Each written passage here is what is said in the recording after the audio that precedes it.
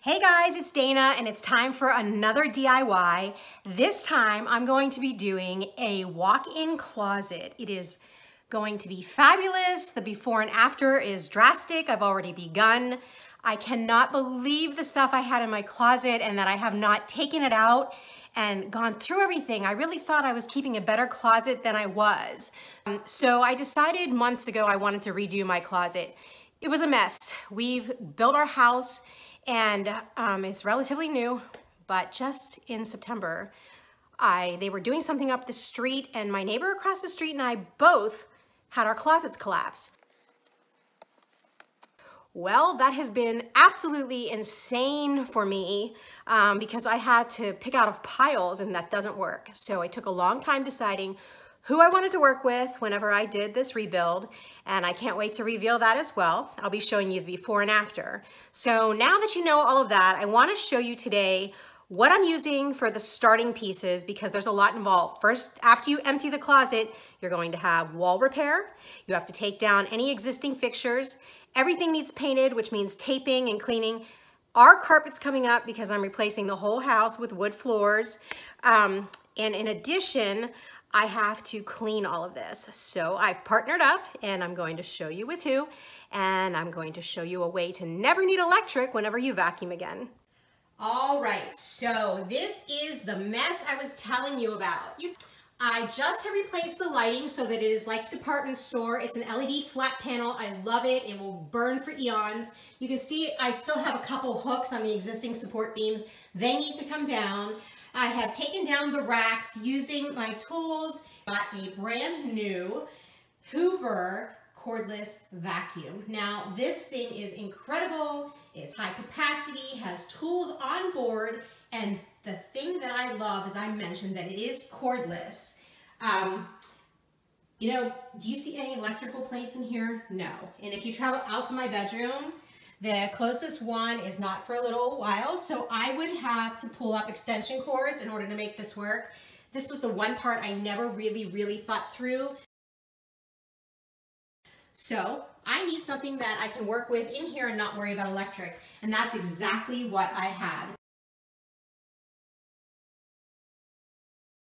This is my high capacity wet and dry utility vacuum. It is a Hoover ONEPWR system and it is cordless, and we'll go right to the cordless. Here is your battery. When it ships, it'll come with one little light on showing that it has just barely charged. They can only ship it that way. You have to charge it when it comes in. Therefore, it will take about 3 hours to get that light to go fully charged. If you want to ever know how the charging is, you'll just touch this button so that you know the front from the back. This should always line up with your tools. If not, the top will not go on. This is a flexible 7-foot hose. You have your 2 attachments, I'll go into that further, and your 2 tools that do come included with it. This is used for when you empty from either side, when you open up and empty, so you can tip into the garbage can. This has a clip so that you know it is attached. It does make a snap. You can see how easily the wheels are moving. They're 360-degree mobility. And this is easy to get in and out. Now, let's talk about whenever you're on the inside of here and using it on the outside. I will show you that shortly. You have a dry filter on the inside. That dry filter cannot be used when you're using water. So you do need to go in and remove it. At that point in time, I would suggest dumping all the other debris and starting fresh so that you don't have gunky, dirty debris coming out. So you take out the dry filter. Whenever you're working with wet, you put it in when you're working with dry. It is very light to move. I will tell you, it has a 6-gallon capacity, and I will show you that it's just effortless. It's very light.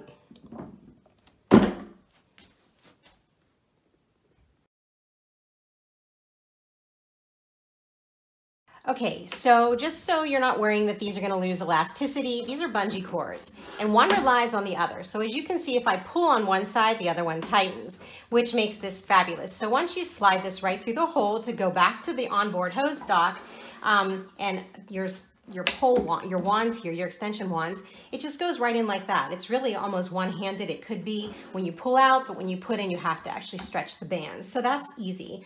On and off is right here.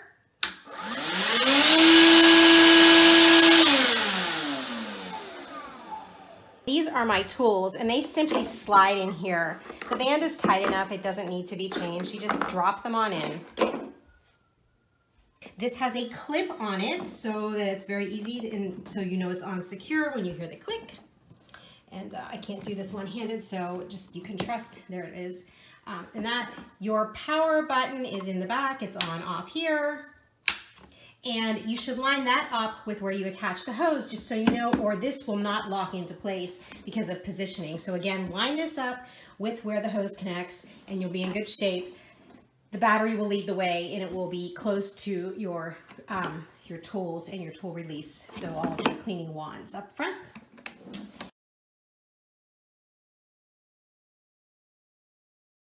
This is the inside cylinder of my high capacity wet and dry utility vacuum from Hoover. It is the ONEPWR system, meaning it's cordless, so it has the rechargeable battery, which we've already taken a look at. I wanted to open it up and let you see the inside, and I wanted to make a few other comments.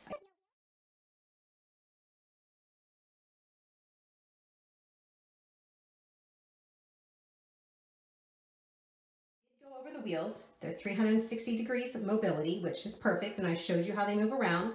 The latches are really easy to undo.